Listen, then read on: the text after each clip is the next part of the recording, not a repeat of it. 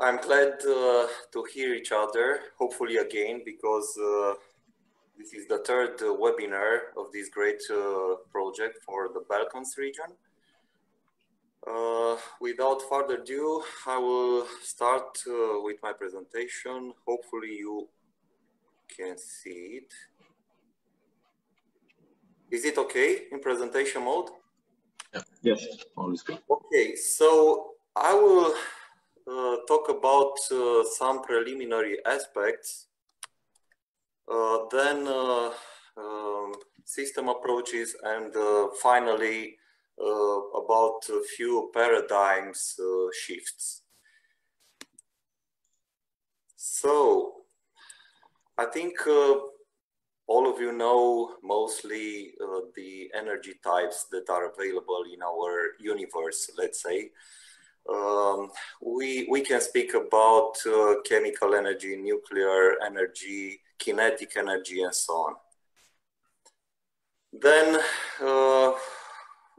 concerning the renewable energy sources, you may see here most of them and their specific usage. For example, for the geothermal source, we could have a usage for power plants, heat pumps, and so on.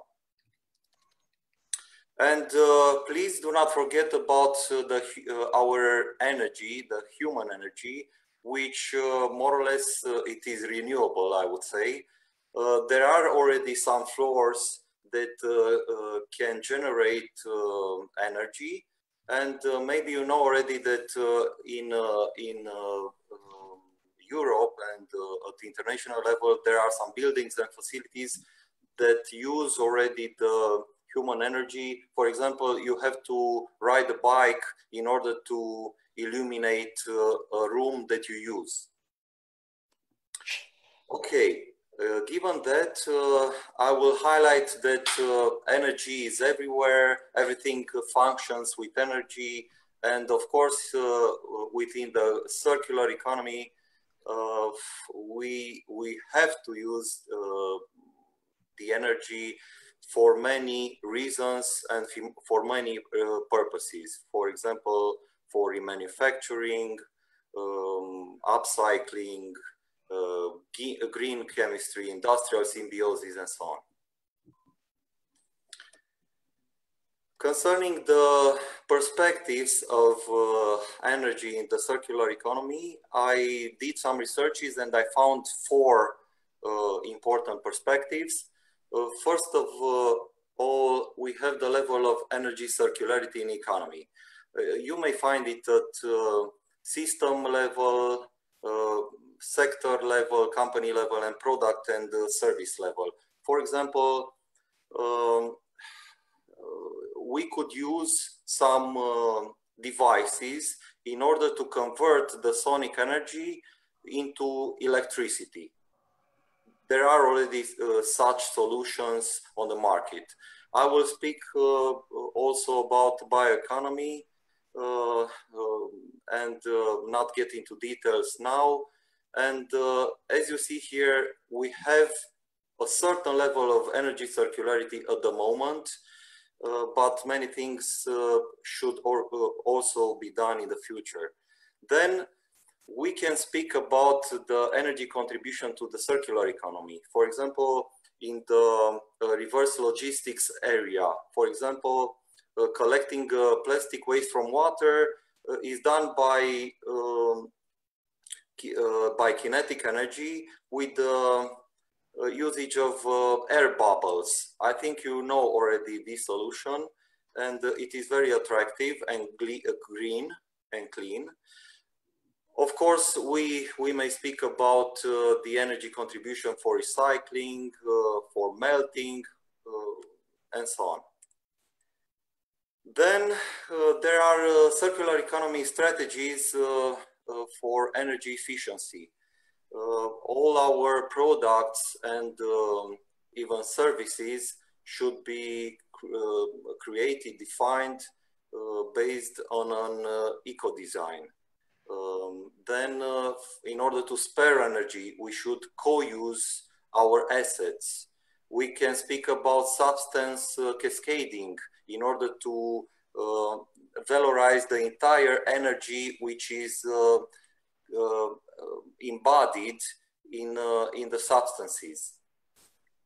And last but not least, we should have improvements in the energy, the actual energy sector. For example, we should repurpose the old equipment and components.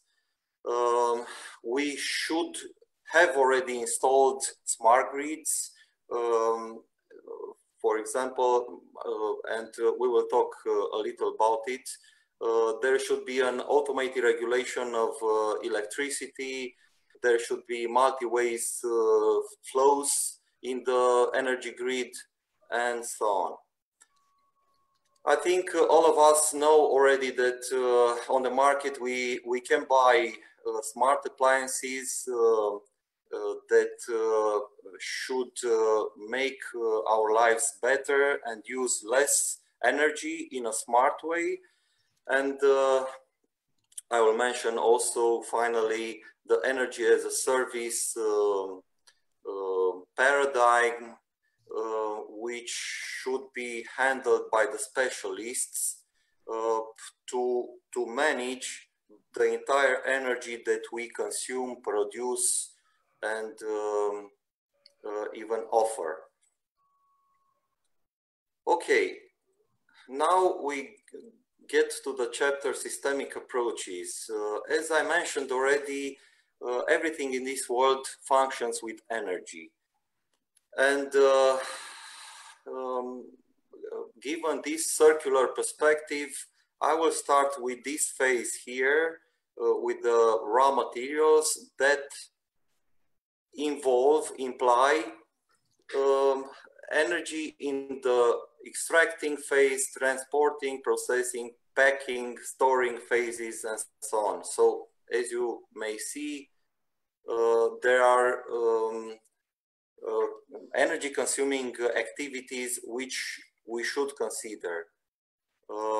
Then for the eco-design phase, the researching, designing, experimenting, pre-testing phases are also consuming energy. Not to mention about the production and distribution phase, which involve manufacturing, testing, selling, distributing, and so on. In the usage phase and creating the stockpiles, we have some other activities which are relevant for our discussion, the usage itself, and then the repairing, reconditioning, moving, transferring, and some other important aspects. Okay, and the last phase is about collecting waste, sorting it selectively, also transporting it, and so on. The conclusion here is that everything should use energy, and the energies should be circular. Okay, now I will launch a survey. Please answer the following question. You will have about 1 minute to answer.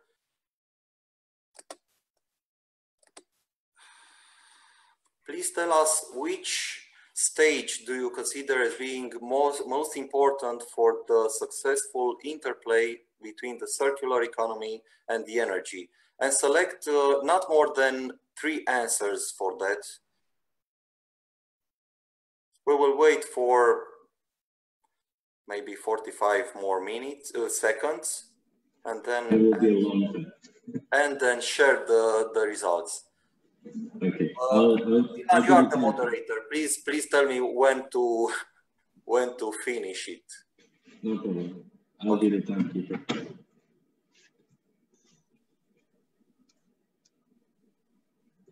All right. We are definitely at 10 more seconds. We do have only 30% people voted. We would like to have more than this. Nice. Okay. I think we should still wait a little Yeah, while. They are stalled. So yeah, we are still getting answers. Yep. At least until we reach 30. Ah, okay. That would be good. Yeah, but we have 6 more. The speakers do not, I think, or at least I do not answer this survey. So no, that is fine. I think we can now slowly close because we're kind of seeing the same distribution, and that's important. So we can end polling, and you can continue with discussion, Marian, sorry. So I think you see the results. I do not have to share them. I think that they don't. So let's share them and okay. see. Yeah. So these are the shared results. I think they are relevant, and indeed everything starts with the eco design phase, and it's important that everybody realizes that. And also the recycling phase is crucial for everything that we do in the circular economy. Okay, thank you very much for sharing your opinions with us. We will move forward. Main principle which I will highlight is about system thinking. We should see everything around us as a system, as a whole, and that everything is interconnected, interdependent, and even we could see everywhere some patterns like fractals that will help us to take right decisions in order to valorize the waste that we produce, and also make everything more efficient and more circular. Now I will give you some examples. I think you all heard about the bioeconomy. It's about having a green economy based on biomaterials. The European Commission defines the bioeconomy as producing renewable biological resources in order to have them valorized as food, feed, and let's not forget, and this is our main focus now, let's not forget about bioenergy and biofuels. Of course, this economy, this paradigm should be circular and green. Okay, another example is about this perspective, which has the industries as core. And you see here on the left side that we have the materials which, with the help of new technologies, should be used in a circular way and fed into the industries. And also here on the right side of the screen, you see the energy circle, which should use some tools, new age tools like Internet of Things, blockchain, artificial intelligence, and so on. I will insist here that everything in the energy sector should be as much as possible renewable. And I think that you all already heard about this paradigm, waste to energy, meaning to convert waste to energy. But from our perspective, this should be the last resort. So many things should be done with the materials prior to converting them to energy. For example, by using the cascading method. And hopefully that you all already heard about the power to fuel concept, which is practically highlighted here within this next slide. So with the help of renewable energy and disruptive technologies, we should decompose the atmosphere into good chemicals, which should be fed back into the agriculture and transportation sectors. Of course, there are some other sectors that are relevant for our discussion, but we have here only two highlights. You see here the elements that are relevant. For example, this nitrogen is relevant for the agriculture. The hydrogen, which is not revealed here, could be used for transportation. And on the right side of the screen, you can see here that sooner or later we will have the needed technologies on the market at good prices in order to be integrated in our business cycles. Then another perspective is about this view. So we have matter and energy organized in the nature in different forms. For example, they are included in plants, they are included in ores, and so on. And all this organized matter is dispersed by our usage into the nature, into our planet, and the entropy increases. Practically, we have to find a way to bring back into organized forms all these dispersed matter and energy. And then we will use again this organized matter and energy. This slide is based on a scientific paper, so it is, from my point of view, very important. It's sometimes forgotten. Okay, now about last chapter, paradigms shifts. So we talked already about the importance of renewable energy, that we should valorize everything that we lose from the energy perspective in all phases, from generation to the usage itself. Then everything should be continuously improved by the help of automatization, digitalization, and so on. And we should not forget about the smart solutions that are already available. I mentioned about smart grids, including smart appliances, smart meters, and of course there should be some control centers in order to automatically regulate the entire system of energy. Then within the waste management area, a lot of energy is consumed but could be also produced.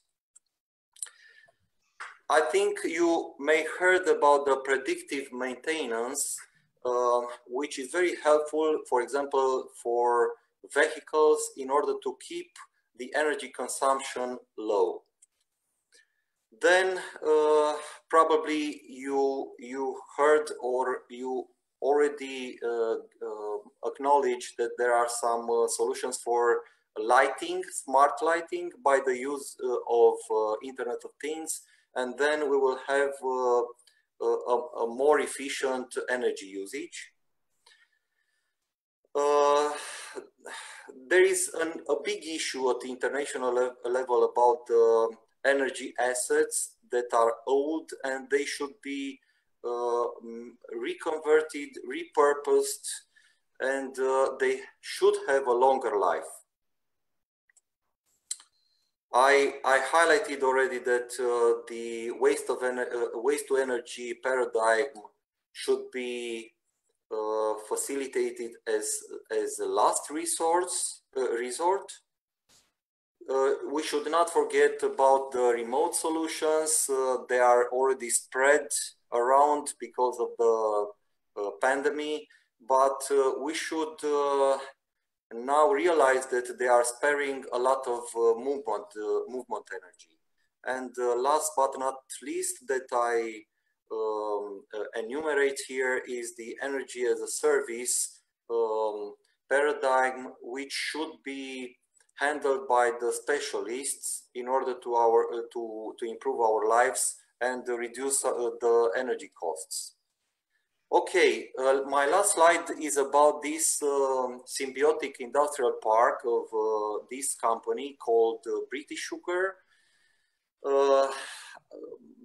I suggest you to reach this subject on internet because it is very important and very inspirational. And you may see here that this company realized that besides the sugar that it produced in the past, it could produce more businesses and more products to sell. And they produce also electricity. And you can see here in this area that they have here an integrated solution for valorizing their materials in order to produce this electricity. And I indicate here that they produce internally methane, steam, and everything is converted into green assets, I would say. Okay. This is everything from my side. I wait for questions. If you have any, I will be glad to answer. Thank you, Marian. We have two very interesting questions from the audience. I would kindly ask for Christina and just let me see, and Constantina, just to wait a little bit more because we have another speaker from Romania that will it will be more interesting to ask both of them about the opinions, and both of these questions go in regards or in the direction of incineration. And I would leave these questions for the end. Marian, from my side, thank you very much for sharing this information with us. This was a nice overview or normative overview of what the future brings and how should we behave in regards to circular economy and integrating energy systems in them. We will go down to regional topics and energy systems. Coming from also Romania, Greek, and Serbia. And of course, we would like to enact more discussions in our remaining, what is this, 1.5 hour maybe. In regards to the question from my side, it is directed towards the life cycle, to the life cycle perspective. We have mentioned that eco-design and also the recycling part are the most important. Actually, we have voted that these two steps of the life cycles are more important maybe than some others. There will be definitely a discussion if we ask this question again. But from your perspective, what would be the most important stage of the life cycle from the Romanian aspect? So what are the capacities that you are more concerned of, or what are the capacities that you are the best at? Is it eco-design? What should you take care of first? Honestly, I think in Romania we have a good situation in what the eco-design is concerned. We have many inventions, innovations, and so on. I see some other hurdles, some other blockages, and I will highlight two aspects. Firstly, I will point to the phase of reconditioning and repurposing. And this is because everything, all the elements, infrastructural elements should be integrated in a whole. We were speaking about the systemic and system thinking. And then if we think about, for example, photovoltaic panels and electric vehicle batteries, which could have a second life and should be integrated in our entire system, there should be some, for example, companies to repair, refurbish, and remanufacture those assets, which at this moment they are only producing waste. They are not revalorized and integrated into the energy sector. And you heard already that there are some storage facilities, for example, created based on electric vehicle batteries. So this is one aspect. The other aspect is about the big picture, about our business models. We should have in the energy sector everything as a product service system.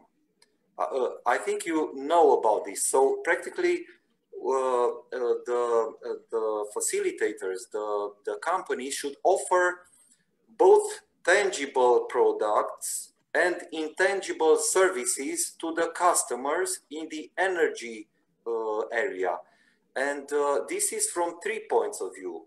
This is, we have the philosophy of product orientation, then usage orientation, and result orientation. For example, you know the paradigm pay per use. You pay only what you use. And then if we look to this big picture, my concern in Romania, and probably this is the same in the Balkan region, is about having closed loops. This involves right legislation. This involves being aware that we need smart solutions. For example, digitalization, software, in order to make everything interconnected. We should have right recyclers for example, photovoltaic panels. And then we should have, for example, power plants in order to produce gas from energy, as I indicated in my slides. So I think, as a conclusion, we have right elements on the market and in usage, but they are not circular in a circular system because of these missing business models, which should be backed by legislation, smart solutions, and everything else. Okay, thank you very much. And just to rephrase that, not that what is more important and what we have problems and troubles with, it's more than we have to tap on the untapped potential of three main things. One is the prolongation of the life of the infrastructure for energy supply and distribution, which is repair, refurbish, remanufacture. The second is that we should explore the options of servitization of energy, so creating from products to service. And then after everything is done, try to focus and see what are the options for repurposing of these either inputs in the form of batteries, from automotive batteries, or the outputs like the end of cycle, end of life infrastructure, which is wind turbines as themselves, and or solar panels, etc., etc. At the end, making everything as a smart grid, right, which is one of the biggest conundrum in Europe itself. Yes. All right. Thank you very much, Marian. We do have a couple of more questions. We would get to them after our own talks. And the next, I would like to introduce Lydia Papadaki from Greece, one of our partners in the whole consortium of Circular Economy Beacons, is Athens Research and Innovation Center. Lydia is their manager for Climate Kick Hub, and helping us dearly with the whole process of creating and delivering this project. She will be talking about multi-level, she will be talking about smart specialization strategies and its interplay with circular economy, of course, with a focus on energy sector. because they have worked on the research on how to combine circular economy strategy and circular economy initiatives with the European proposed smart specialization strategies, and what are the synergies there. Although there are many aspects of synergetic fields, we will focus for this webinar only on energy. And Lydia, thank you very much for sharing the knowledge and information with us. I'm sure they will be lovely hearing from you. 15 minutes is yours. And yeah, let us all enjoy. Hello, everyone. It's Lydia Padaki, as Milan just introduced. I am a PhD student at Athens University of Economics and Business, while my background is economics. And right now I'm managing the Greek Hub, the Climate Geek Greece Greek Hub. So I'm here to talk to you about the project we were running together with Cleantech Bulgaria last year, and specifically I will expand it and focus on the energy and the relationship with the circular economy and the smart specialization strategy. So first things first, what about this project where most of the research that will be presented later on is based? It's about the leader of this project was Cleantech Bulgaria, who is with us today under the team of Mariana Hamanova. While in the Athens the research center, our team was led by Professor Phoebe Kountouri with the support of Professor Elena Tsupourimi and Maria Argyro. So let's move on. Yep. So why to talk about circular economy and why to combine it with smart specialization strategy? This is the first question that someone would wonder.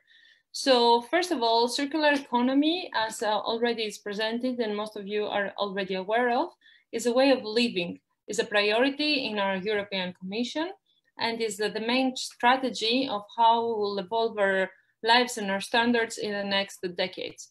While smart specialization strategy, on the other hand, is a tool which is based on the economies of agglomeration and economies of scope.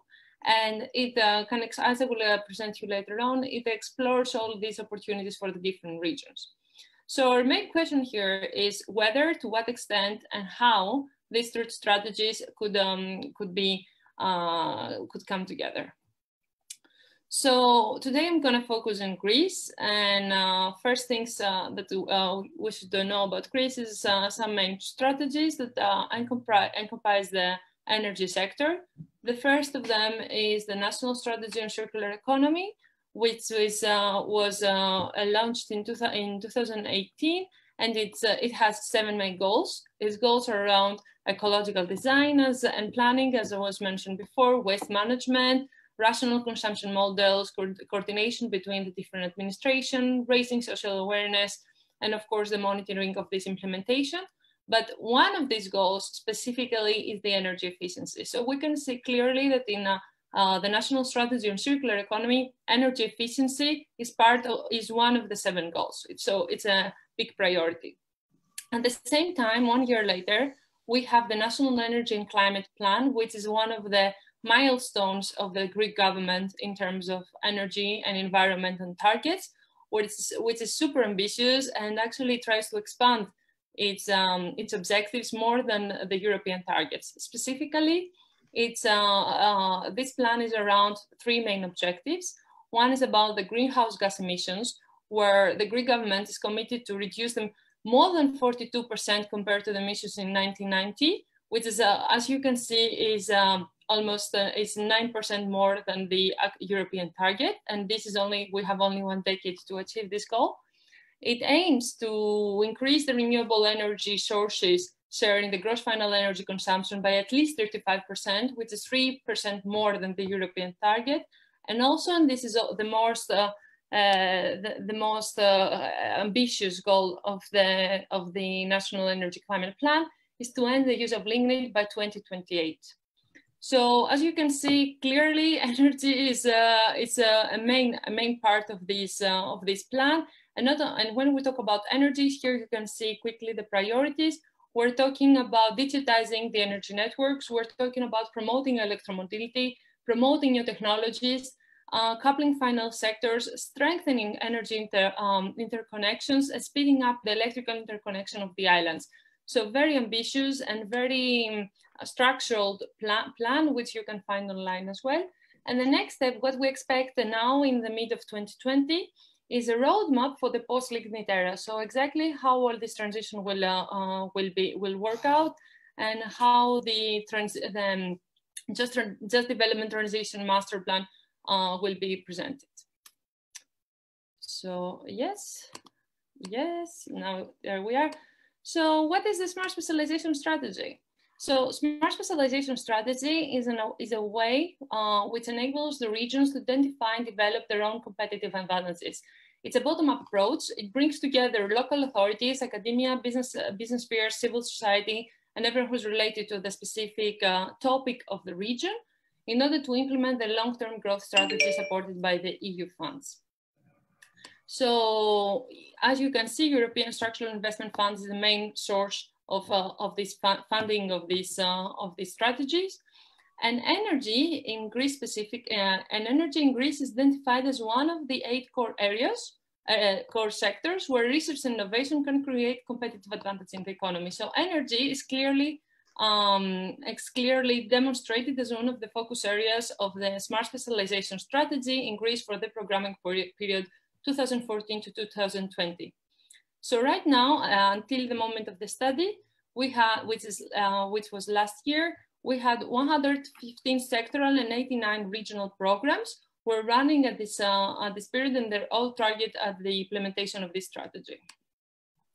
So here you can see a quick overview of the sectoral and regional operational programs that run by this time. As you can see, till December 2019, we had 115 circular economy related programs implemented with a budget of 1.5 billion in Greece. And most of them are focusing on waste management. On the other hand, here you can see the regional operation programs where we had 89 until last year. And they achieved to absorb approximately 256 million euros in these 6 years. So again, most of them are focusing on waste management. And as you can see here, Crete region and the Aegean, the North Aegean and Epirus are those that they attracted most of the operational programs for the last 6 years. There we go. Here you can see also a mapping together with the goals of circular economy and the operational programs that they ran in the last 6 years. And as you can see, those that focused on the energy efficiency, which was one of the 7 goals of the 8 goals of the circular economy strategy, they can be represented by 13% of the total operational programs that run in the country. So clearly, energy efficiency is not just a top priority. We can see how it is actually implemented by the smart specialization strategy, and how actual programs have run already in Greece, focusing on the energy efficiency. And here we can see something much more clear. We have a map of the operational programs that are related to the energy transition in Greece, and we have split them in regions. So as you can see here, we don't name, of course, the name of the programs, but their focus area for easiness.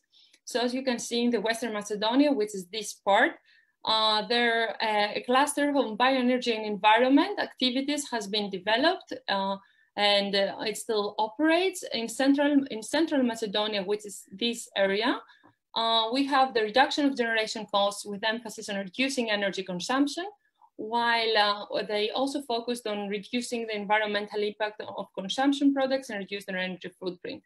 In Peloponnese, which is this green area here, they focus a lot on developing innovative methods for utilization of waste, byproducts, and residues to reduce energy consumption and compost production. While in Crete, energy efficiency was one of the core priority areas for the operational programs. As for the other side of Greece, there we go, Eastern Macedonia and Thrace, they again focused on reducing the cost the disposable products, while they supported alternative uses of primary byproducts, including them in their energy resource. Thessaly, which is this light green area here, they focused on reducing the cost of production disposable products. Central Greece, they focused on documenting the potential utilization of biomass from various sources for energy production. So, which is also, again, which is highly linked not only with what we're talking today. Attica, which is a small area here in Greece, they focused on management, exploitation of waste, trash, and residues for energy production, producing high value added products, while in South Aegean, which is this area, they had some small scale investments in energy production units and holdings. So there we go. What are the opportunities and what are the strengths today? So first of all, we have to talk about that the regional design is based on competitive advantages, and they can provide a long-term perspective and public-private cooperation for circular economy needs. On the other side, we have a lot of natural resources which are available in the country, and they are untapped in secondary resources and waste. So using them as an input in the revision of the smart specialization strategy can lead to the generation of a new competitive edges, new scientific skills and expertise, which can be the base for the technical trades in the future. High research skills, we have high research skills in the sector. This can be easily demonstrated by the horizon, by the number of horizon participations, where 83 Greek participations in bioenergy projects. We have 356 projects on biomass in Greece and 110 in various sustainability related research projects. And lastly, last but not least, the business sector is not sufficiently incentivized and involved, which is a big opportunity in Greece for the next 10 years and the relevant strategies that are coming on how the business sector can be more engaged into all these development plans, and in order to actually and how we can drive the investments in the areas of waste management, recycling, energy, and materials efficiency. So thank you very much. I think I'm on time in Milan, right? I give you back some time. To be honest, you have 3 more minutes, but yeah, would you like to emphasize something? I'm open for questions from the public. So here you can see, you can find more. This is my email if someone wants to contact me later on for questions. And here's our site where you can find more on the specific projects.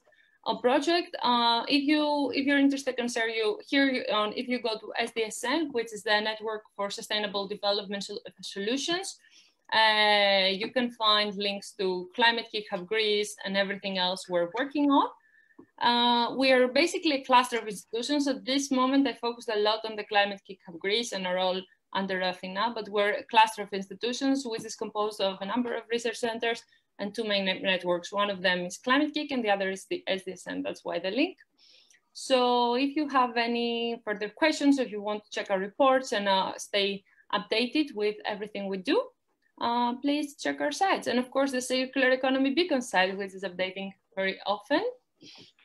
So yeah, that's from my end. Thank you, Lydia. Well, there is one polling question for the audience. Maybe we can raise this short discussion based on this. It is structured as how energy transition in Greece can be mobilized, but let's transfer this to all of our countries.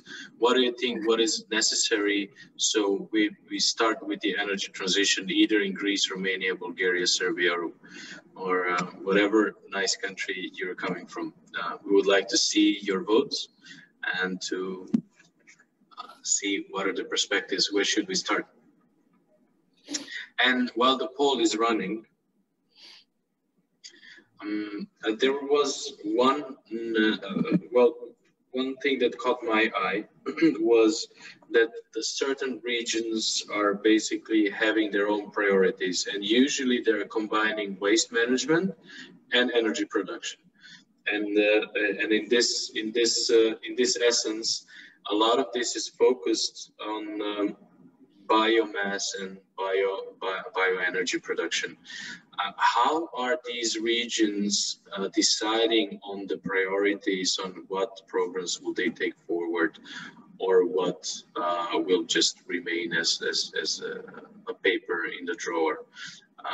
Is this centralized and brought by the strategy for energy or for the circular economy, or it is recognized by every region what are their needs and what are their capacities? Thank you, Milan. That was an excellent question. So basically what happened until today is that firstly, as you saw, also the dates, the smart specialization strategy was for the programming period starting 2014, which implements the smart specialization strategy was delivered far before we talk about any circular economy. So the strengths and the competencies that are identified in the smart specialization strategy and based on which also the operational programs are fit and the calls for them were fit, happened far before we talk about the core sustainability aspects on if these programs would be sustainable in the future.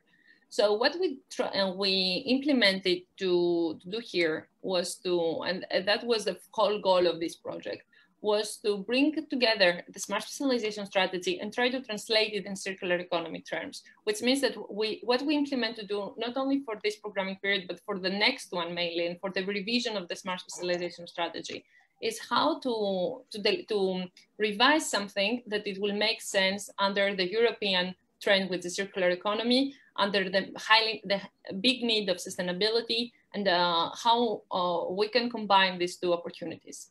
So as exactly you said here, and this is something that unfortunately the biomass and how the energy production comes from biomass wasn't the only case. And here was when we talked about the operational programs, we focused mainly, as you can see here, let me go above a bit.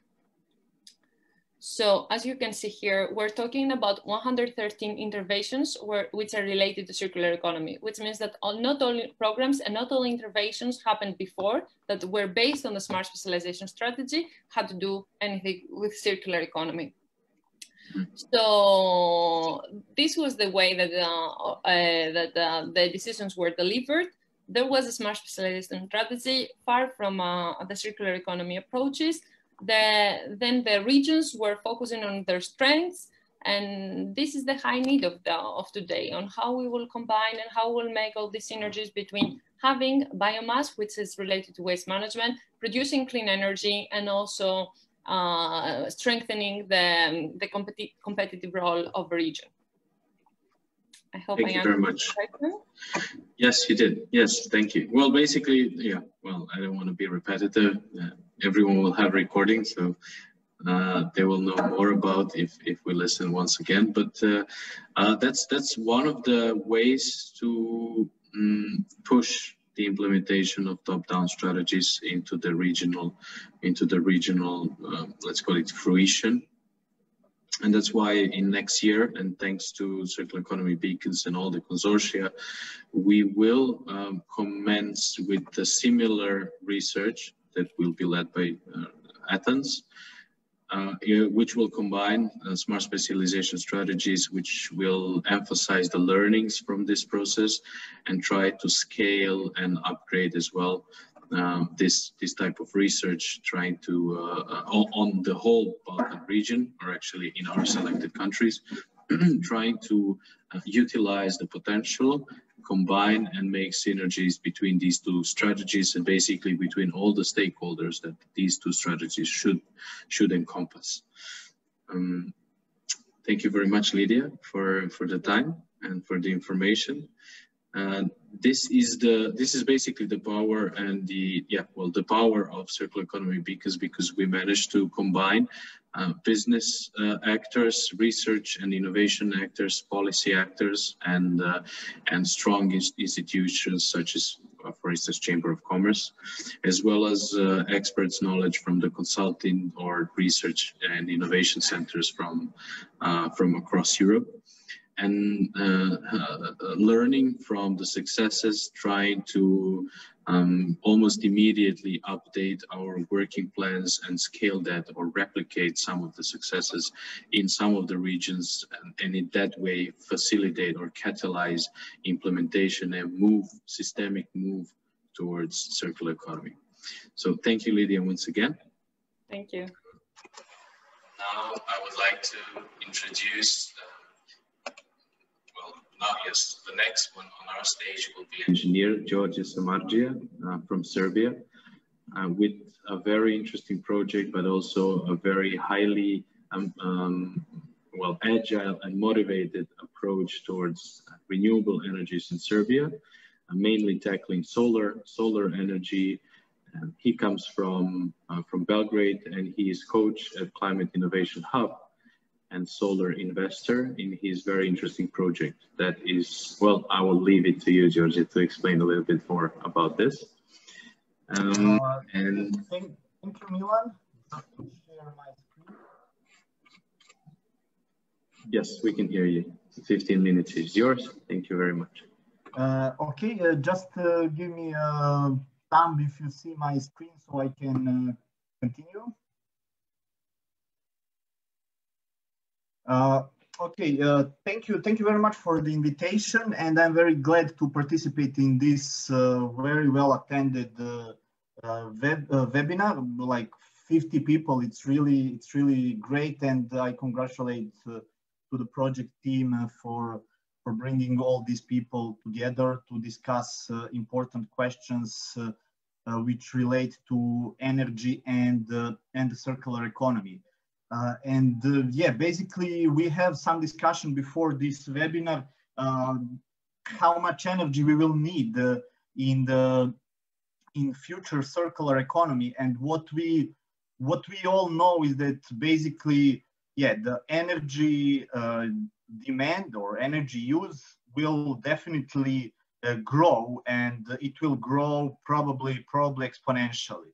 So before I start to talk about specifically about solar, I'd like to run one quick poll and ask you like very, I think it should be simple question, but which kilowatt hour is the cheapest one? So regarding the generation, and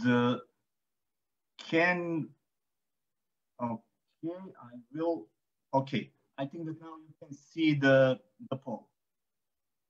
So which kilowatt hour is the cheapest? Coal, nuclear, wind, solar, geothermal, or other?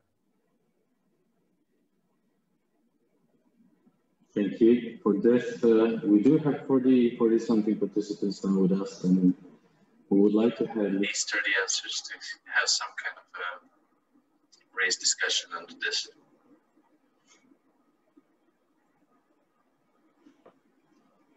So let's have more votes. We have 20 seconds open.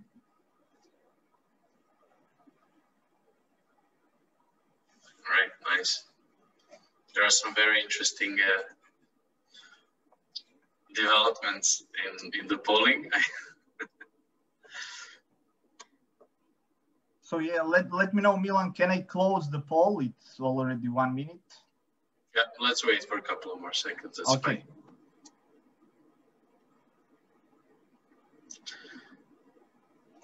All right. Okay. I guess we're okay now.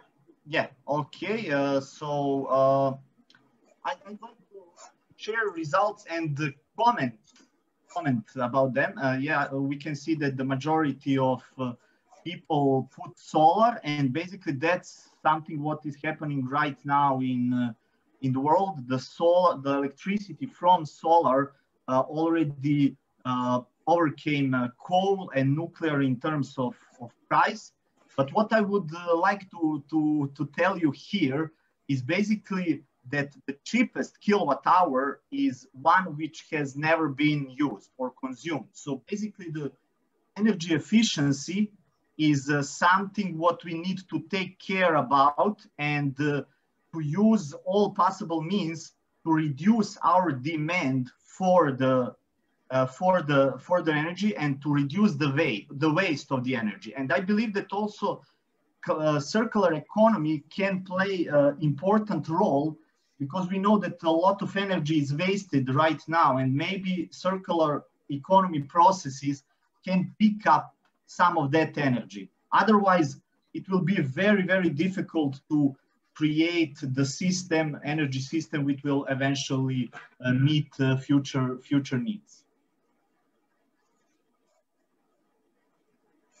Yeah, okay, I just now share the results. Sorry.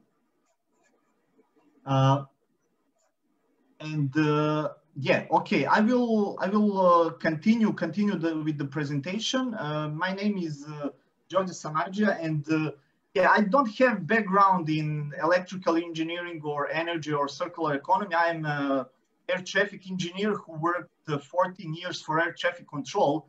But in one moment of time, I decided to stop working in air traffic control and started my own business, which is mainly focused on aviation emissions calculation and reporting. But also 2 years ago, I'm investing in solar energy, and also I'm a co-founder of several interesting civil initiatives.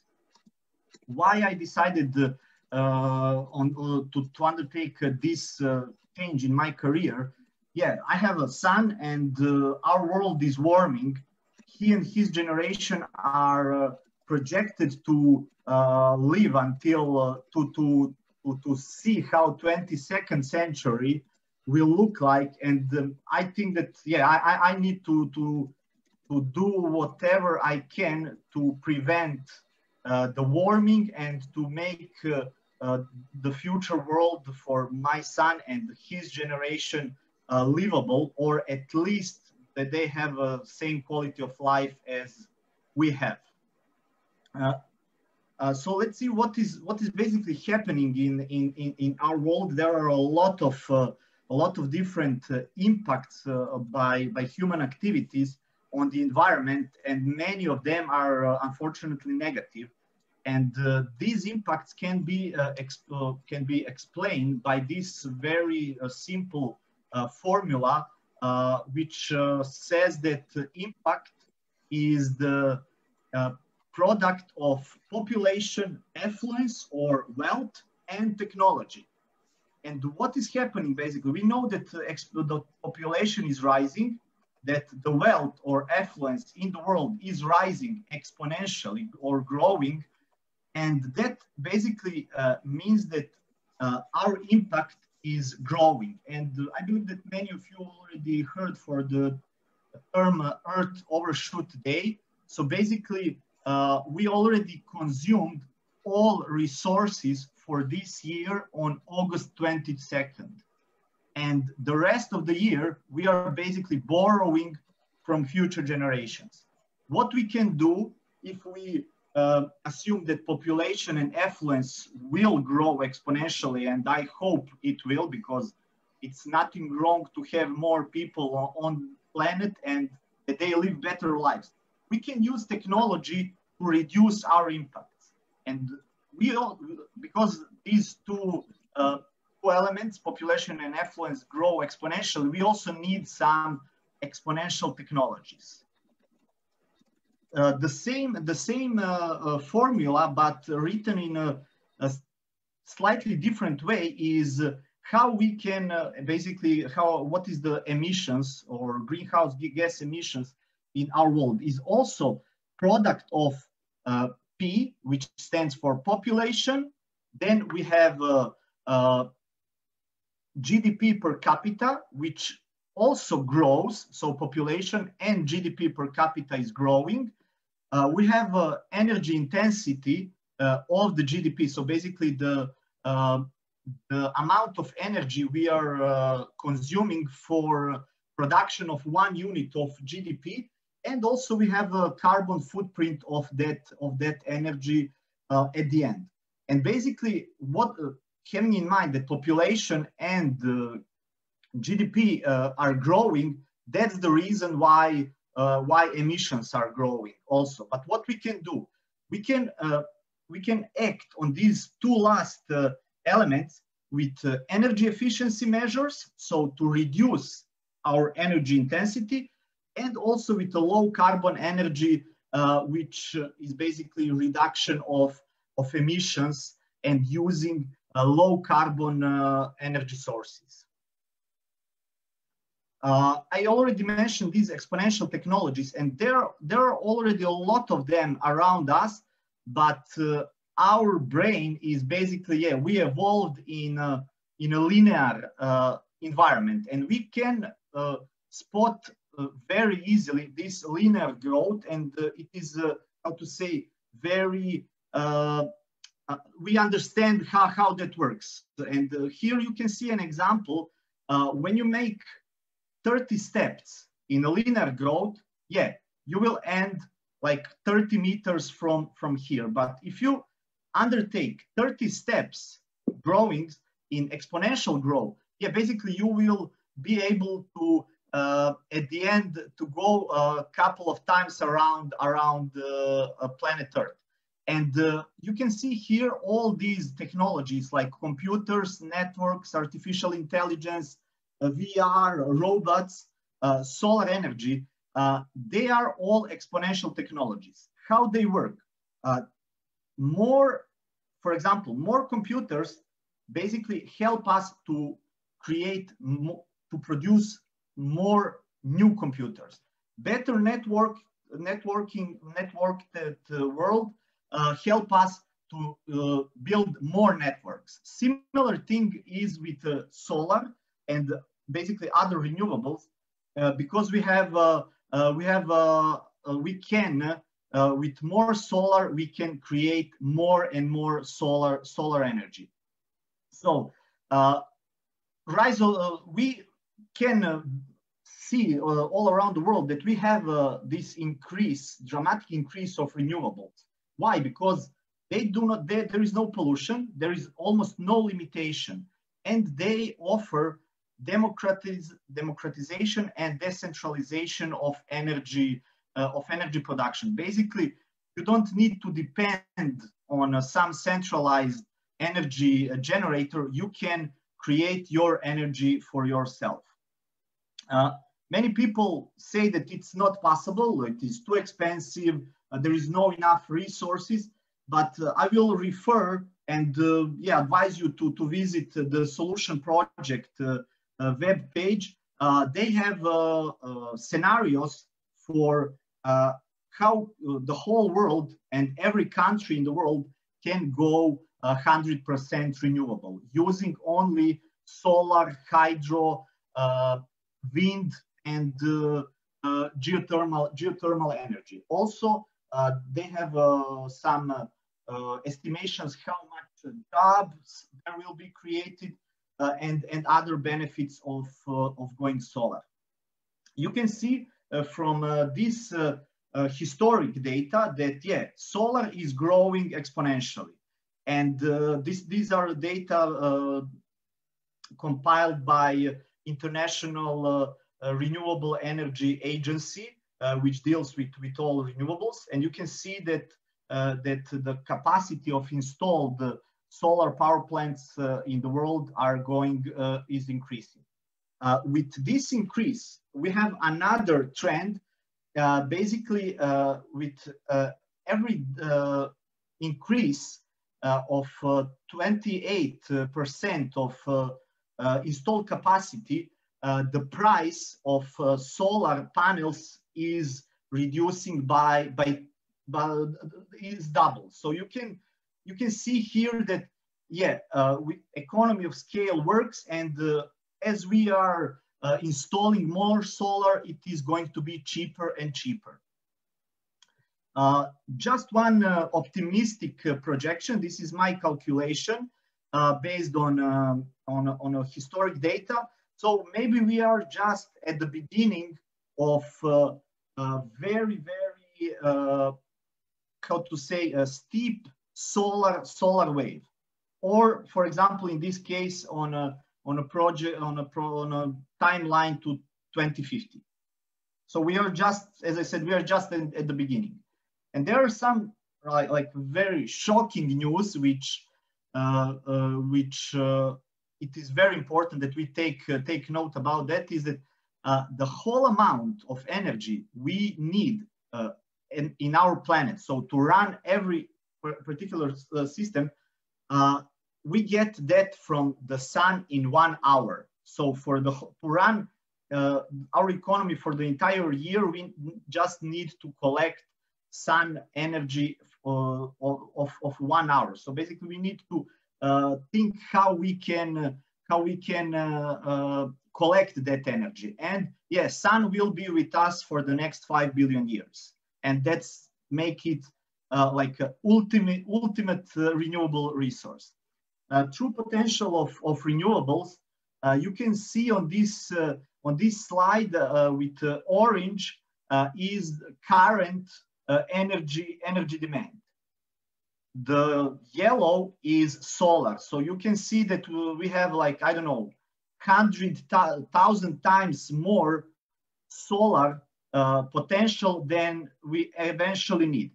On your right-hand side, you can see finite resources of energy: coal, uranium, petroleum, natural gas. Basically, if you try to compare current usage with these finite sources of energy, it is even wise and clever to go to 100% renewables, even if you do not, because there is a finite, other sources are finite. And yeah, that's how to say, yeah, it's not only that we need the renewables because of climate change. It is a business wise decision. Also, there are some doubts that we do not have enough surface area required to power the world by solar. But basically, there are some projections that in 2030, we will need only area which is equal to Spain to cover with solar panels and to power the whole world. And basically, we have like a lot of deserts all around the world, and a lot of also there are a lot of how to say floating solar concepts right now. So you can put it even on some lakes and in the sea. What is in my opinion, the killer app for energy transition is a carbon fee and dividend. Basically, the reason for the climate change is that our market is favoring fossil fuels. So fossil fuel industries, they don't need to pay for their pollution, and if you put carbon fee on for that polluters and that particular types of fuel like oil, gas, and coal, yeah, you can make a level playing field for renewables, and that's something what is actually proposed as a part of European Green Deal, something called the Carbon Border Adjustment Mechanism. So basically, all goods which are imported to Europe from countries which do not have climate policies will be taxed to include that pollution. Challenges for solar. What I think it needs to be resolved in near future. We will need a lot of material to install all these solar panels and power plants. Some of these materials are rare, and we also need to think about recycling after the end of life. And in my opinion, a circular economy can play a great role here and support this transition, because yeah, circular economy can provide enough material for that. Other things like variability, it's a technical problem, and it can be solved by a smart grid, energy storages, or even change of human behavior. So we will adapt our life to the part of the day when we have more energy. I will also here emphasize one term which is often neglected, and it is energy returned on energy invested. Fossil fuels are good because we get a lot of energy for invested energy. So basically, first oil wells, they provided like 100 barrels of oil for 1 barrel of oil invested. and that was very good for the development of our society, because we had very cheap energy. The electricity right now and the energy we will use with renewables, we will need a little bit more resources than that. And the last slide is I will just point out some benefits of solar. So we do not have any emissions and pollution. It is infinite source of energy. It offers decentralization. So basically everybody can produce energy which he or she or that community needs.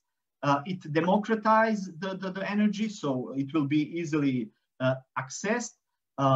Cooperatives are available, and for example, in Serbia, I am a co-founder of a second cooperative in our country. I saw that the co-founder of first cooperative is in the audience for this webinar.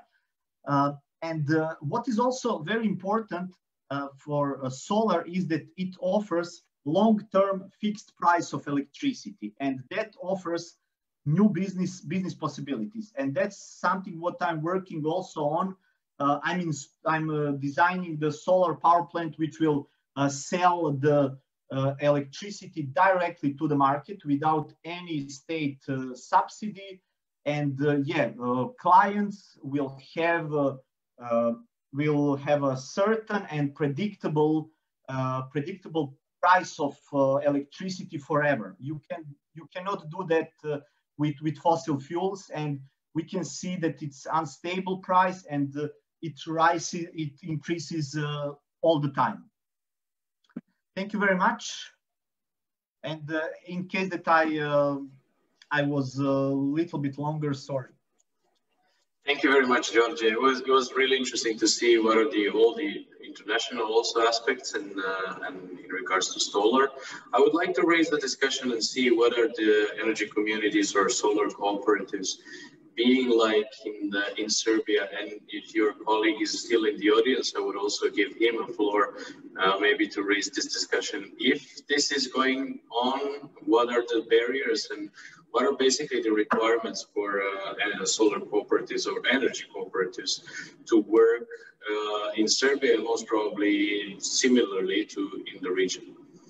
Thank you very much for this question. I think that like the no-brainer answer on this question is like regulation. Okay, we don't have regulation for that, and that's basically true because in Serbia we have a law on cooperatives, but we do not have a law.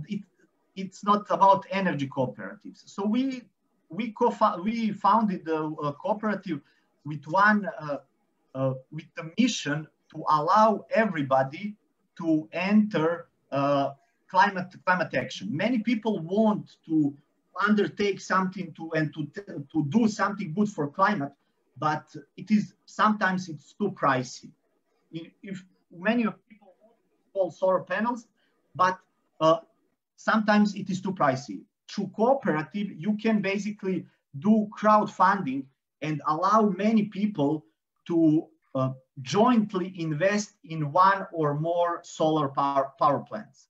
Another thing which we are solving with this cooperative is that in Serbia, households or people cannot issue the invoice. And basically, if you have more electricity, you want to sell it to the market, but being a natural person or a household, you are not allowed that.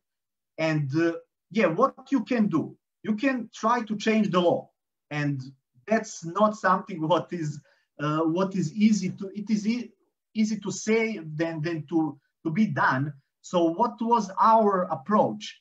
We will navigate through existing regulation and find the legal way how we will do that, and that's how cooperative was created. So basically, in our case, if you are a household and you have a solar power plant, you can invoice the excess of your electricity through cooperative, and then cooperative will return you your money since you are the member. So yeah, regulation is the problem, but it is solvable if you make a good analysis and find a way how to navigate.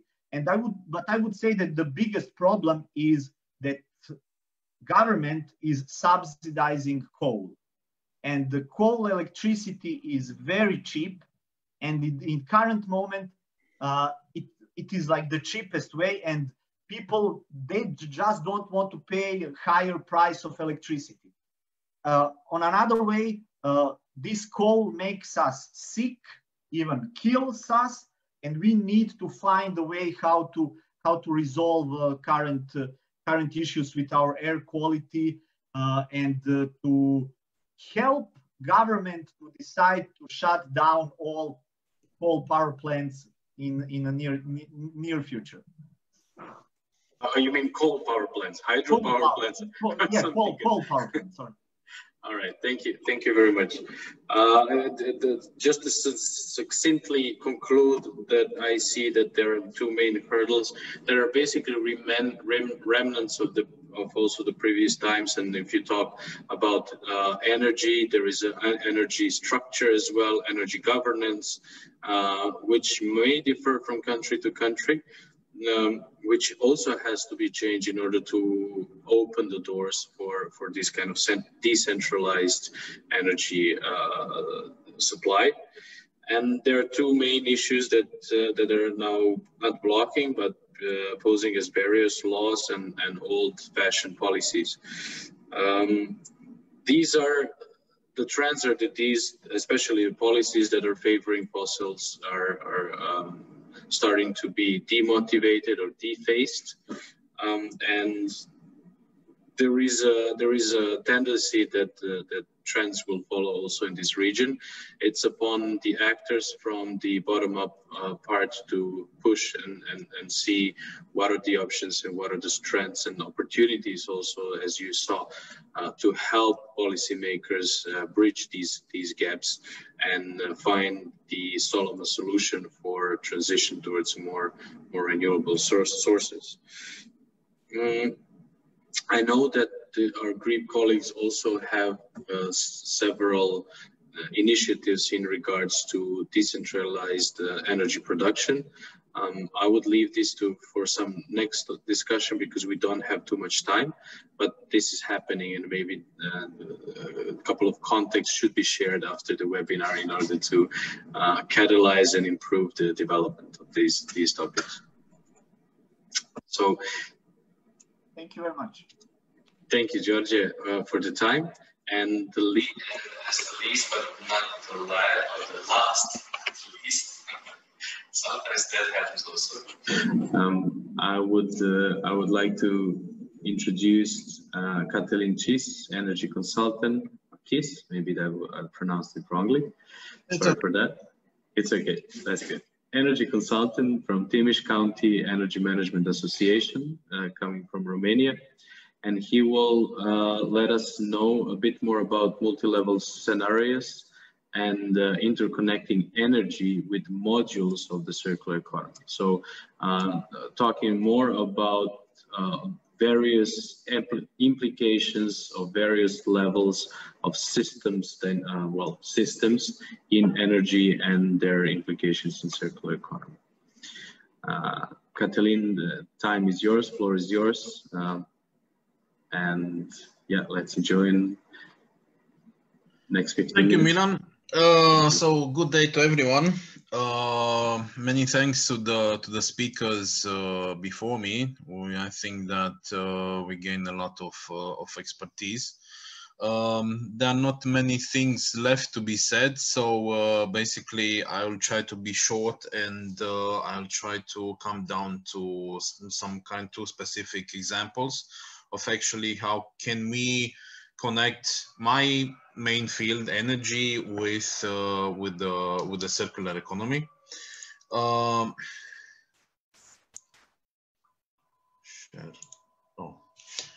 So The very long title will be multi-level scenarios of interconnecting energy with the modules of circular economy.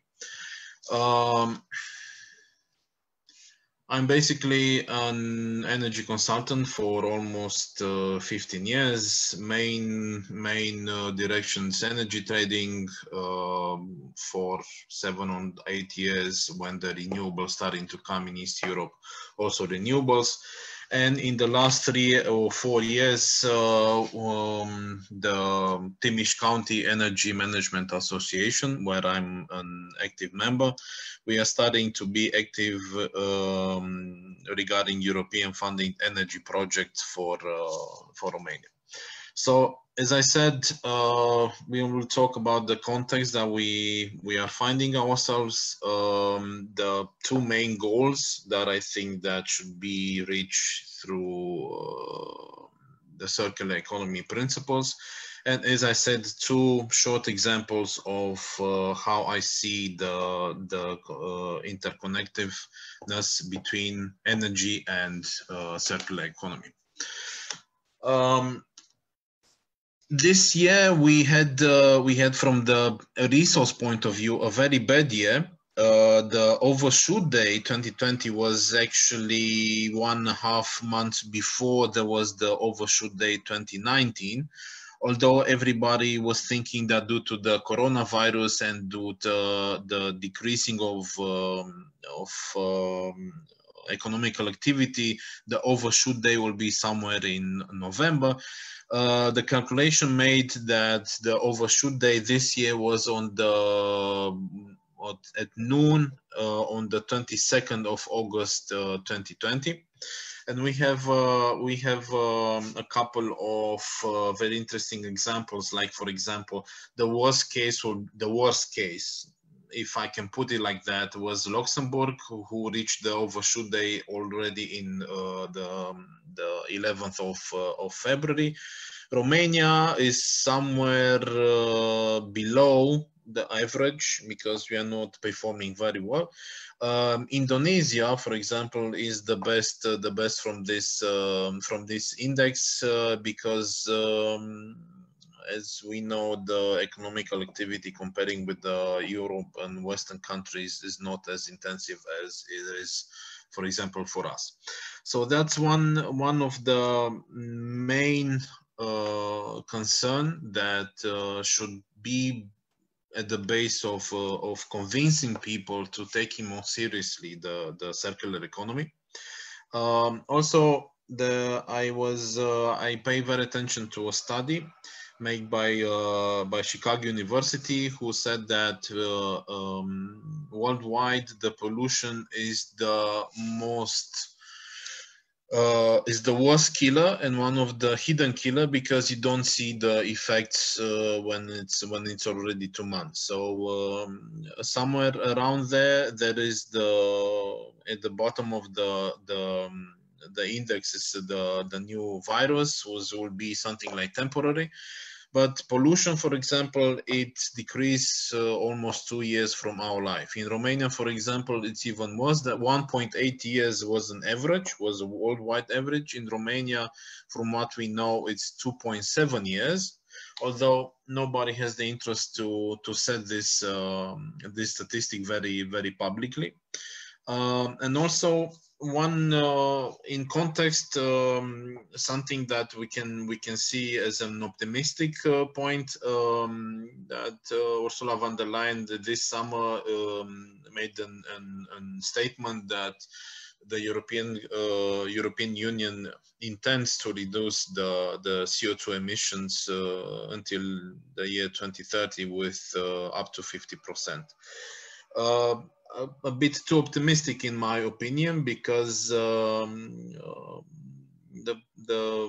people and the companies are not very willing to pay the bill for that. But as I said, at least from the political point of view, there is a will, and I hope that will be also a starting point for the new exercise regarding European funding from 2021 forward. as I said, we are talking about two main goals. First of all, would be a society where we can take seriously, and we will reach the level of zero waste, because 99.9% of everything that we are using can be recycled and reused indefinitely. With, I don't know, a couple of examples that we cannot reuse asbestos or uranium or you name it, but besides that, everything that you and I, we are using on daily basis, everything can be reused, and we can reach an effective target of zero waste, because until a couple of years ago, when everybody was talking about zero waste, there was considered as a utopia, a nice concept, but very hard to be applied. So one of the principles is to reduce the consumption of finite resources through recycling. And another branch of reduction the consumption of resource will be the reuse, because in some cases, and I was talking about with Marian a little earlier about an initiative to use battery cars as storage banks for energy, for example, for solar panels, because the main problem with the solar energy that you cannot store it. So combining used batteries to store energy and to resell and use it later will be a very good idea. And in this case, reusing, it's even a better solution than recycle, because, for example, if you reuse a battery, you will win almost 40% of the energy, comparing with the recycling all the data that you have. A second goal that I'm considering is to reach a society where we can not necessarily green energy, because green energy is a concept that it's a kind of tricky from time to time. Not every renewable can also be called green, but that will be another discussion, because it's very complicated. This is not a topic for today. So through reuse of the resources and reduction of the energy consumption per unit, per car, per whatever you want, through implementation of the measures of energy efficiency, and also the main point, reduction of the conventional resource-based energy. I mean, replacing coal and nuclear and oil with everything that we can find, wind, hydro, geothermal, and as Georgia said earlier, we can extract so much energy from the sun that I don't know, 100 times or 200 times much more than you can use in 1 year. So that will be the two main goals: zero waste and sustainable energy-based system. And I'll go shortly to two examples that we are working in Romania. One is on the micro level, and the other is on the larger scale regarding energy and zero waste. The end goal for everybody, and you will see everywhere in European Union, the main task is to reduce the CO2 emissions, because based on a study that the Fraunhofer Institute in Germany issued, the carbon footprint of the average person in 2020 is something like 500 times more than the carbon footprint of the normal individual in 19th century in Central Europe, for example. So two short scenarios.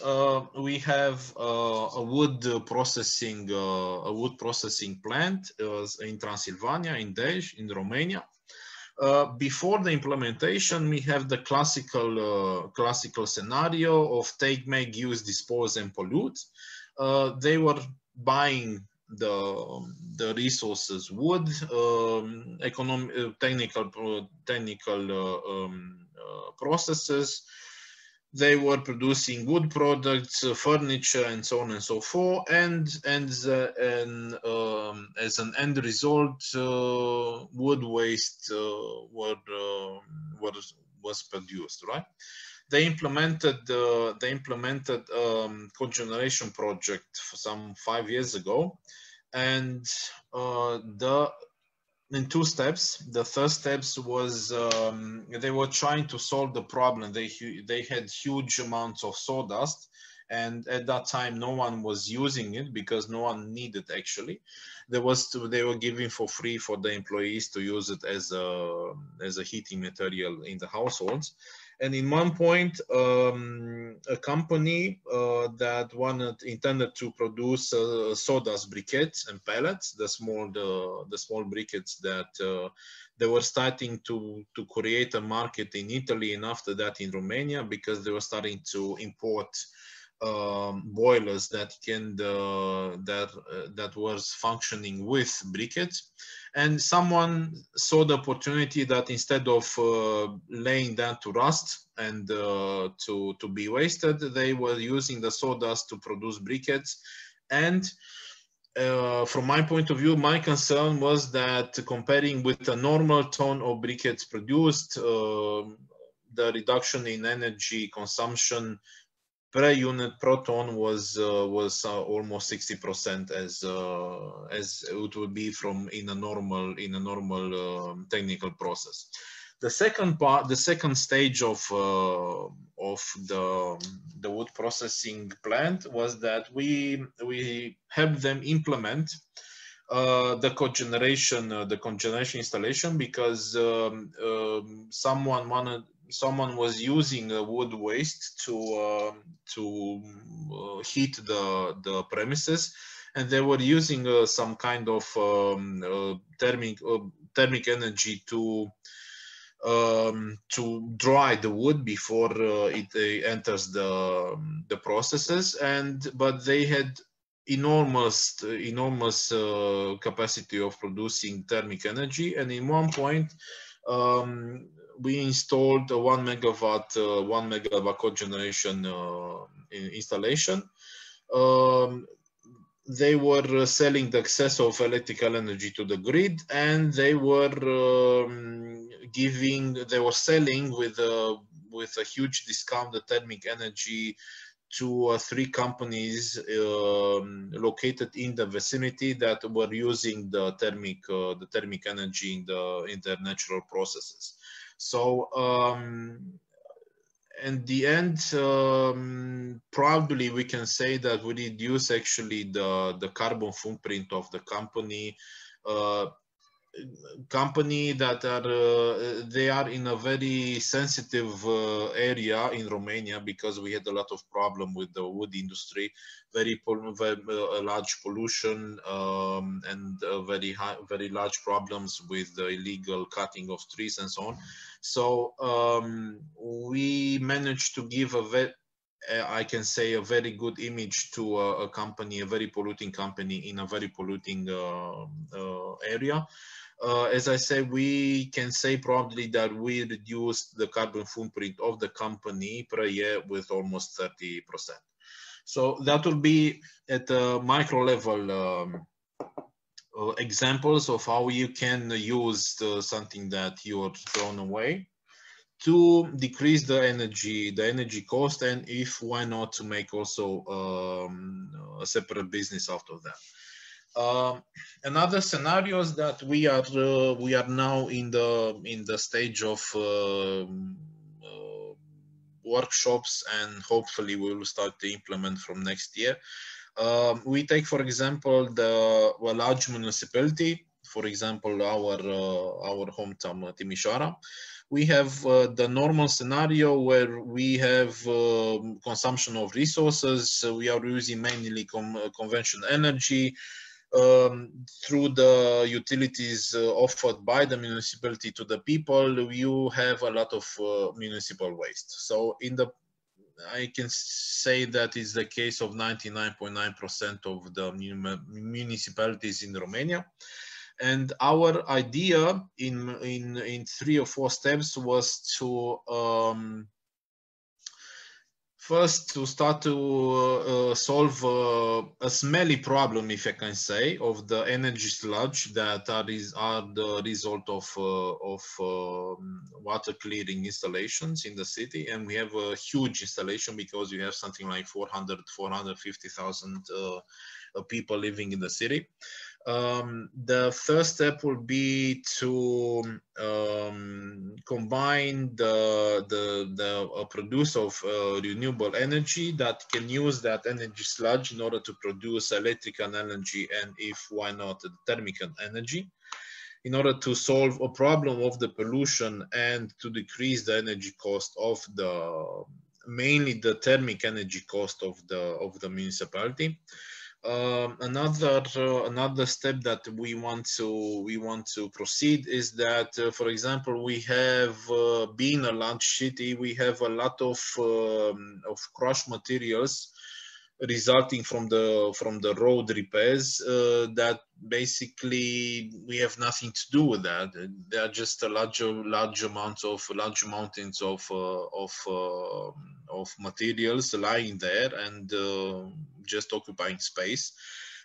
We intend to combine construction companies, road construction companies that can use that crushed materials for road repairs, because basically those crushed materials can be used indefinitely in various forms, bitumen and concrete and so on and so forth. And we can have something like almost 8,000, 9,000 tons of that materials almost each season in Timisoara.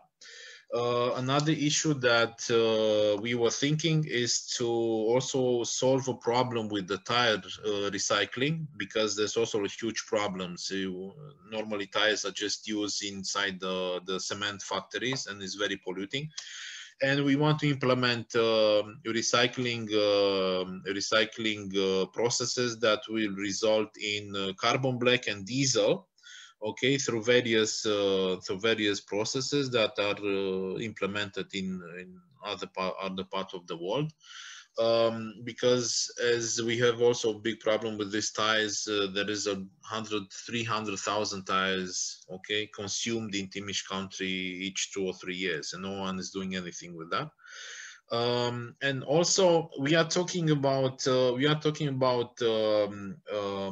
circular economies, and in one point you can say that you can combine my circular economy with your circular economy and so on and so forth. Because, for example, when you are building scenarios, you can create synergies inside of other synergies and so on and so forth. So in one point you can have a huge map where all the circles of everybody is connected with at least 2 or 3 others, right? So our dream, based now on what circular economy is that everybody should be a player in the circular economy, because zero waste is not a utopia. Everybody's waste can be someone else's source of energy. So in the end, I don't know if Einstein said or Newton, I'm not quite fond with the physics, but someone says that in this world, our system, nothing should be lost. Everything should be transformed in one way or other. So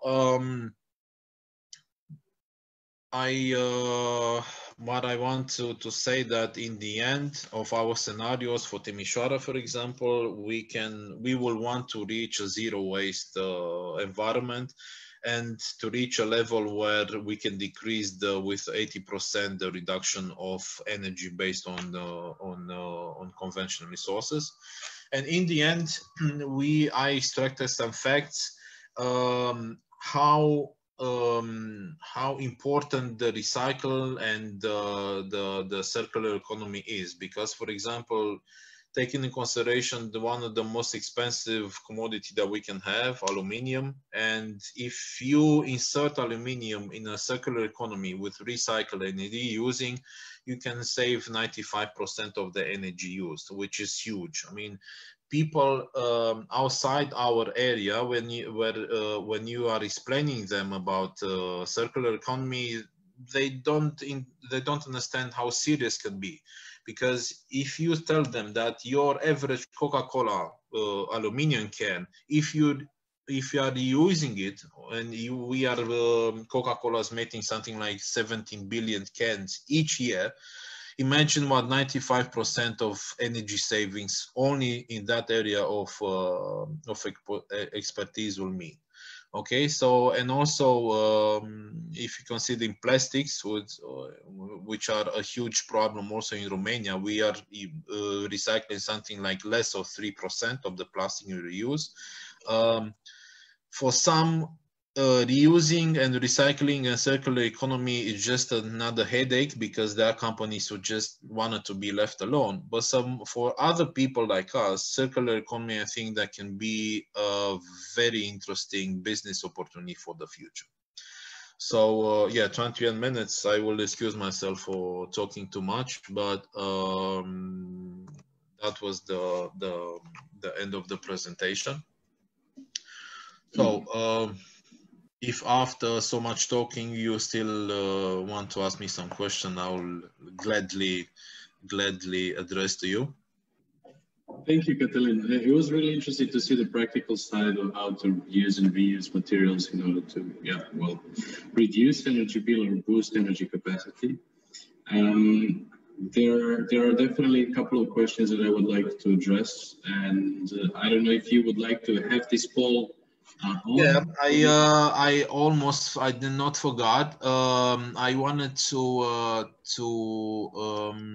put a poll, but I have no idea what that is because I can do it for you if you would like. Yeah, if you can, it will be perfect because I don't know, I have some technical issues here. I cannot find the poll. I was asking the participants what they think that is the highest consumption of resources within the entity, the private or the public entity. Because if you are starting from the highest consumption, you can, I'm sure that you can always find at least one point where your entity can interconnect and overlap with other entities, so you can build at least two circles of circular economy.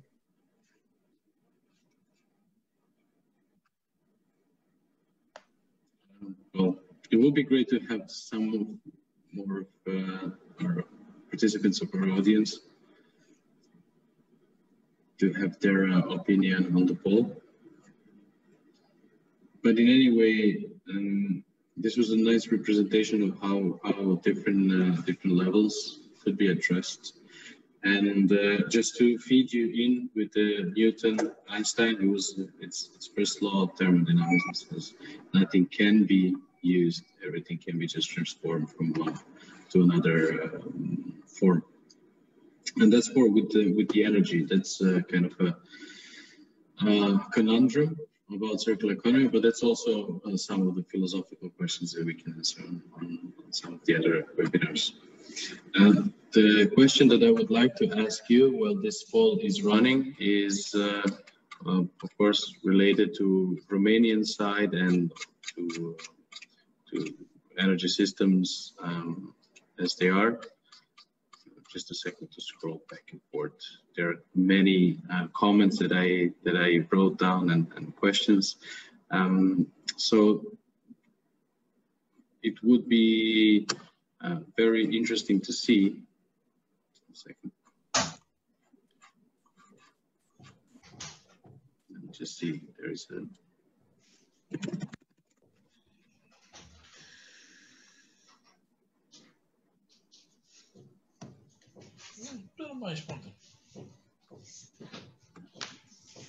Okay. Yeah. Yeah, it will be interesting to see how companies in Romania are responding to new energy, well, to the energy transition, or how, similar question to what we had forwarded to Georgia. What is the situation? What are the barriers in Romanian part to transit towards the renewable energy systems? And how the market is developing? Is it that decentralized, centralized, and how is the situation there? From my own experience, I need to say that I must say that the lobby of black energy against green energy was huge in Romania and still is. We have a lot of paradox in Romania. We reach 2 or 3 years before the limit, the rate of 20% of renewable energy, although we have a huge lobby against it because everybody thinks that it's just something that it doesn't work properly, it's very expensive and so on. We have a lot of barriers for pro-consumers, for the people who are consuming and wanted to install rooftop installation, for example. On one hand, we have something like 200 micro hydro plants in project. We have something like, I personally installed something like the companies that I work for, we installed something like 1.2 gigawatt of photovoltaic. But so that's on the plus side. On the negative side, we are the country with the lowest rate of recycling. We are the country with the lowest rate of implementing this circular economy, because there are no, for example, we have open project that you can apply on for private entities or for municipalities, project up to 50 million euros, for example, to use the biomass from the pig farms, to use the biomass from the energy sludge, for example, in order to produce energy, thermic energy and electrical energy. With financing for public bodies almost up to 98%, so almost free money, right? And no one is doing anything because the regulation, there are regulations are not applied always, as I said, we have a large lobby against the green energy. And I must say, unfortunately, I have a lot of clients who wanted to apply to implement energy projects, not because they are convinced of that, but just because they need an image, you know, that's the principle of greenwashing. So we don't want to be green. We don't want to spend too much money in being green, but we wanted to look green. So for a little bit of money, we will invest in a couple of panels, selective recycling and stuff like that. So, but in the end, I'm still convinced that the private sector will do much more than the public sector, because in public sector you have people that they have no idea what we are talking about this. When you are talking to them about circular economy, they think that is something from other planet. But when you explain them that we are collecting old glass on the when the communists were 30 years ago, when we were in school, we had to bring something like 50 or 60 glasses to be recycled each month or something like that. So we were playing in a circular economy without even knowing it. So as I said, in Romania, we have a lot of paradoxes. The situation is not very blue at the time. But I'm hoping that besides subsidies for green energy, there will come some subsidies to implement circular economy principles in order to motivate the companies to work one with each other, because that's the main problem. Everybody is secret about their own activities. It's very hard to convince companies to give you the data how much waste do they produce. So, but as I said, I'm still optimistic on this one.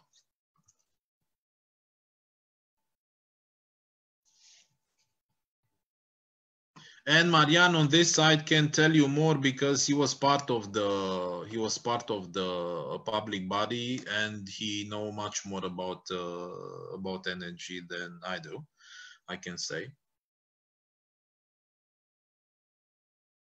Right.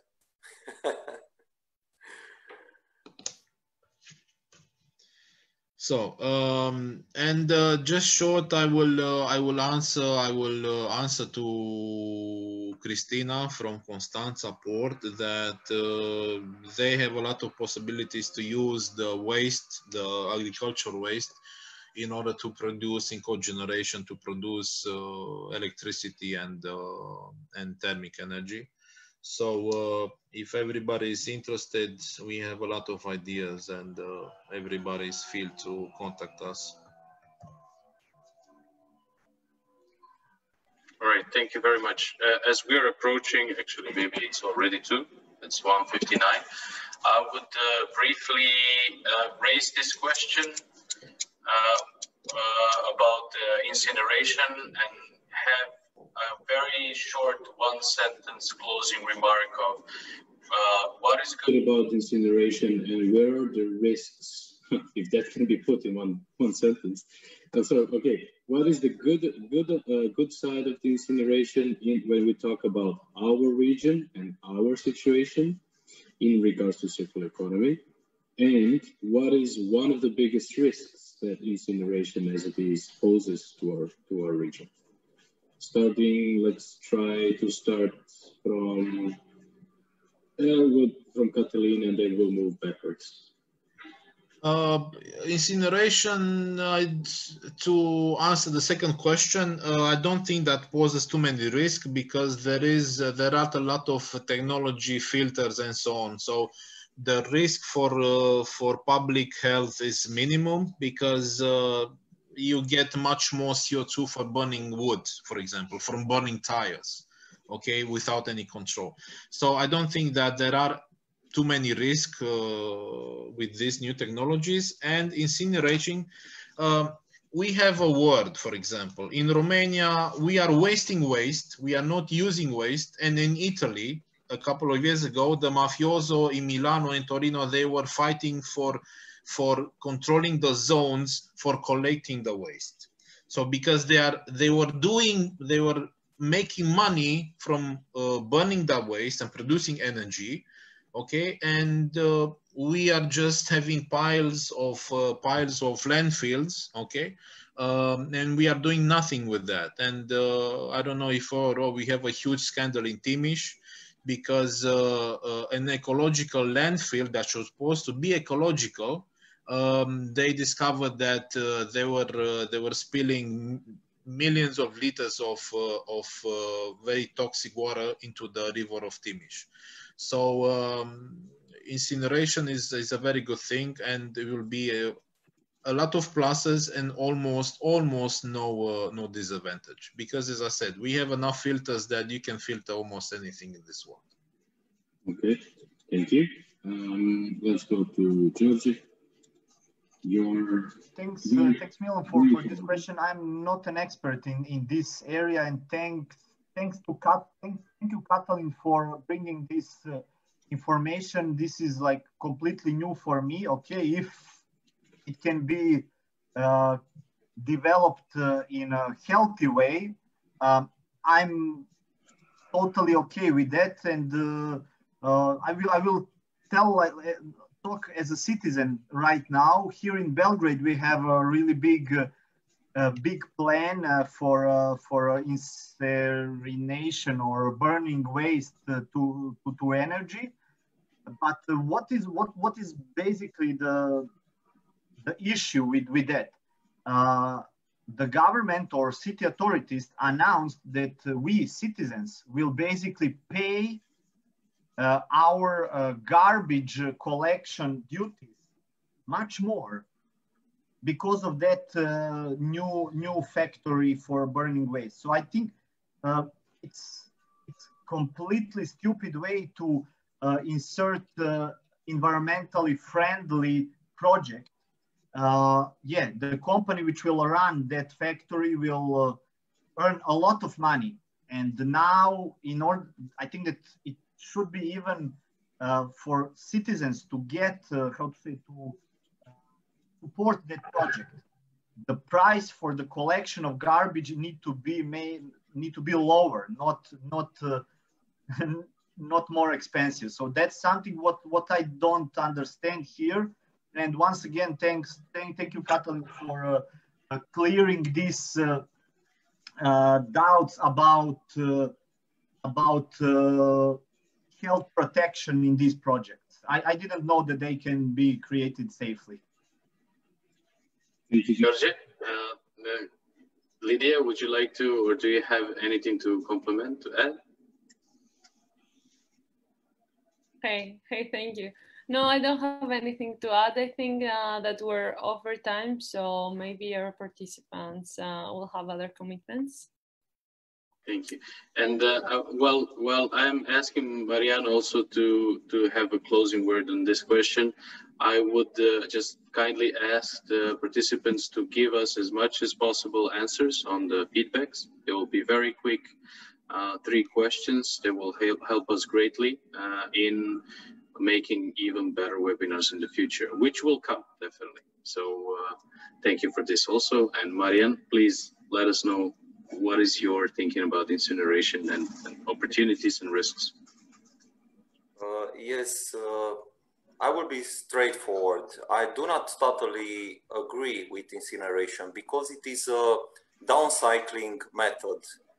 This means that the value, and I'm not talking about the financial value, but the general value of the materials gets down.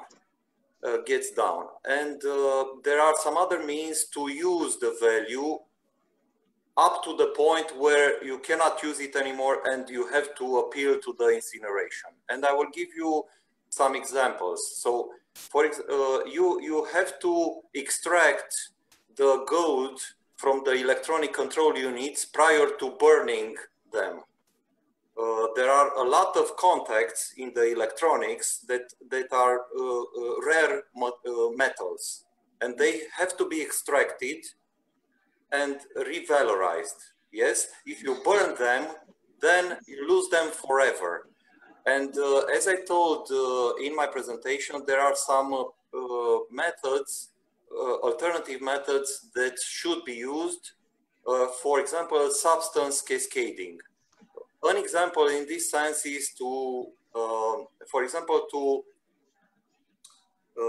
use the industrial wastewater for other purposes. If it is a clean or green industrial wastewater, it should be used, it could be used in the agriculture, for example. Or if I can tell you that in the brewery sector, the waste, the spent grain, could be used to extract methane, which could be used further for other purposes, not only for burning and producing electricity and heat.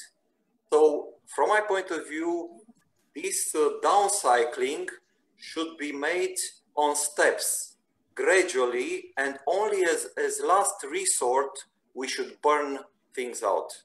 This is my own perspective. Of course, there are some opportunities with the incinerations, but they are only immediate opportunities, not on the long run. This is my own perspective. Okay, thank you very much, Marian. I would like to also give my own impression about the topic of incineration, and if we are including new technologies, then we will alleviate risks that are posing. And one of the major risks is technological lockdown, which means that if we're creating any kind of an energy, any kind of a bigger plant, we're pretty much locking technology for the future. And for these kind of technologies, it's usually, we usually need 15 to 25 years, so they are paid off. So we need to be conscious enough and aware that we have to feed this system for the next 15 to 25 years in order for this to work and to be justifiable at the end of its life cycle. However, it is the one of the ways that we can solve two flights in one hit, which is waste and energy sourcing. And that comes with fairly lower prices than other renewable energy. So, from my perspective and from my view, the clean and new tech incinerators could be a transition method towards circular economy. But as Marian has also said, we really need to take care of what are the effects on the long run, on the long term, and how long are we going to be in this field of in between the linear and circular economy, when we will need, and when also the trends and the policies and markets will push us towards greener solutions. And one of the famous examples is the northern countries of Denmark and Sweden, where at one point there was a raised discussion of how can we go out of this lock-in, because back in the days this was an amazing solution, but now when we have push from other energies, there are issues to be transferred or to be passed over in order to go to wind, for instance, in Denmark, or even more to solar. Okay, not in Denmark and Sweden, definitely not solar, but wind definitely. So these are some closing remarks from my side. Thank you very much for giving us all the answers and the time. We're breaking our timeline for 10 minutes now. There is the last poll that I would most kindly ask our participants to answer. And I would like also to announce the next webinar that will be held next month under the topic of green or circular procurement systems. This is more and more hot topic, and we would like to continue conversation over this and many other topics. At the end, visit our site if there are also interest to get in touch with us. There are all information in regards to how to get in touch and how can we help you in the path of circular transition on our site, which is circular-beacons.net. Once again, thank you very much for participating, and thank you very much for sharing your expertise, time, and knowledge. Until next time, I wish you a very good and successful day. Thank you all. Bye. Bye. Thank you. Bye-bye. Bye. And Adriana, you can play the music.